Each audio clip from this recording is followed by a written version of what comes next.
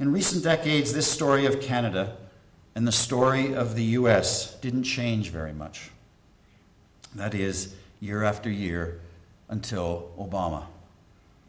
During the 2008 election campaign, Mr. Obama, in essence, said to the American people, "Stop, everyone. Look around. Is this the real America we see? Iraq, torture, health care that has no place for tens of millions of fellow citizens, the exaggerated wealth and the exaggerated poverty and the exaggerated gap between them. Is this what this country stands for? Is this the American dream? Is the real purpose of all this freedom and liberty just more and more and more? More and bigger cars, more food, more things, more than we can really use, more than we even care about, more than is good for us as a people, as a society, as a planet?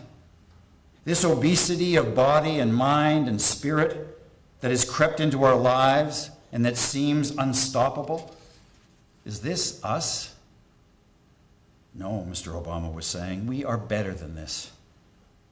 So what is the new American dream? What is worthy of America?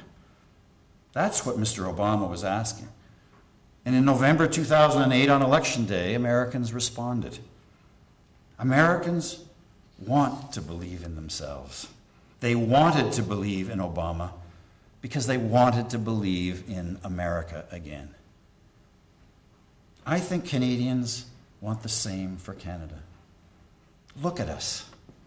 We are 33 million people, one of the world's largest economies, one of the world's richest nations. We have a huge and abundant land mass amidst a world of congested countries. We are safe, secure, and stable.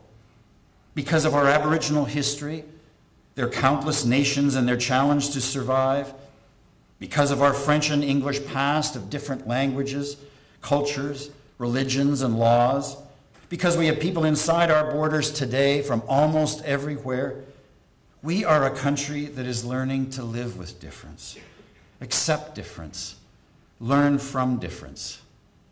When in the rest of the world, difference often, instinctively, still means guns and blood.